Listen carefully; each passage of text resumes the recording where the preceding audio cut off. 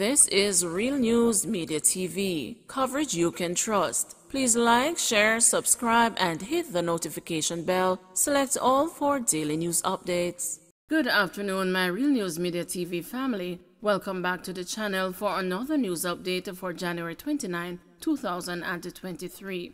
And in the news this afternoon, 13-year-old girl stabs 19-year-old brother to death. The St. James police are investigating the circumstances surrounding the death of 19-year-old Noel Demetrius, who his 13-year-old sister allegedly stabbed during a dispute at their home in Irwin, St. James this morning. Reports are that shortly after 9 a.m., the siblings were at home with other family members when an argument developed between them. The unemployed Demetrius reportedly started to beat his younger sister, who reached for a knife and allegedly inflicted a wound in the region of his chest. Demetrius was rushed to the Cornwall Regional Hospital, where he was pronounced dead.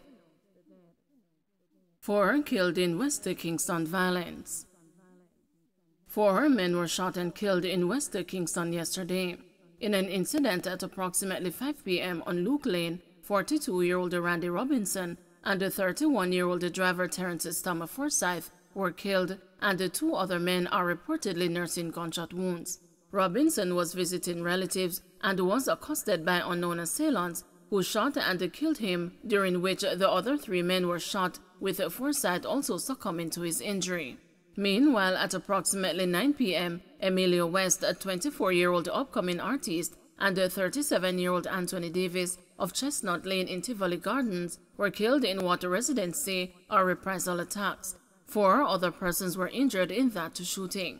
The West Kingston Police Division has recorded 5 murders since the start of this year, 2 fewer than the 7 recorded for the corresponding period last year. Clarendon farmer found dead on plantation. The body of a 68-year-old man was found on a plantation where he worked in Whitney District in Moko, Clarendon on Sunday morning. Everton Allison, otherwise called Jano, a farmer from Richmond Park District in Moko, was found dead by residents who embarked on a search after he had not been seen for several days. Police said preliminary investigations revealed that Allison was last seen on Thursday sometime in the morning going to the farm where he worked. He had not been seen or heard from since, which aroused the suspicion of residents. However, no missing person report was made. Police reported that around 8 a.m. Sunday, concerned residents commenced a search, during which the body of the now deceased was found on the plantation and the authorities summoned. On the arrival of the police, Allison's partially decomposed body was identified. Police said he was clad in a gray t-shirt and blue jeans pants, and the body was seen lying face down on the ground. The police were unable to say if any foul play was suspected. Education Ministry working to address issues related to late payment of salaries to teachers.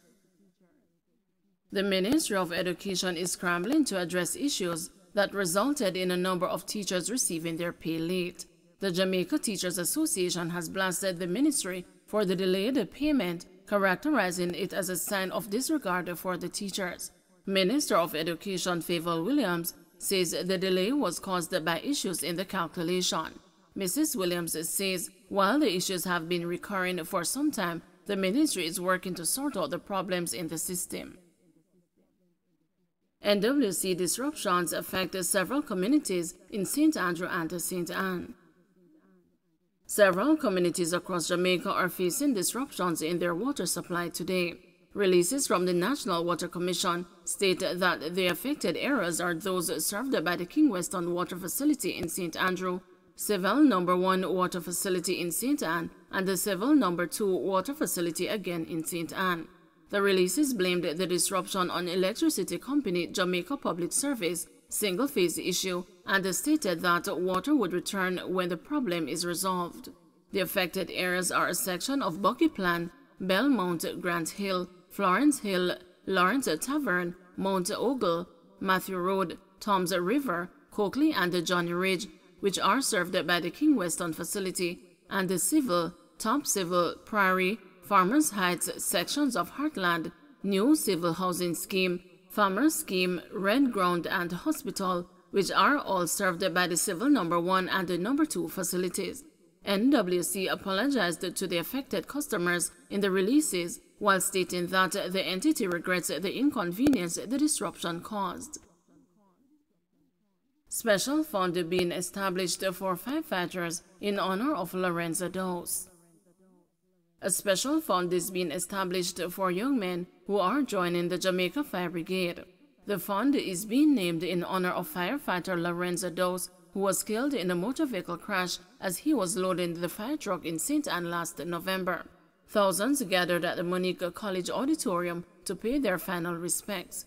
Minister of Local Government Desmond McKenzie says efforts should be made to wrest the young men from a life of crime and violence. Don't forget to like, share, subscribe, and hit the notification bell. Select all for daily news updates.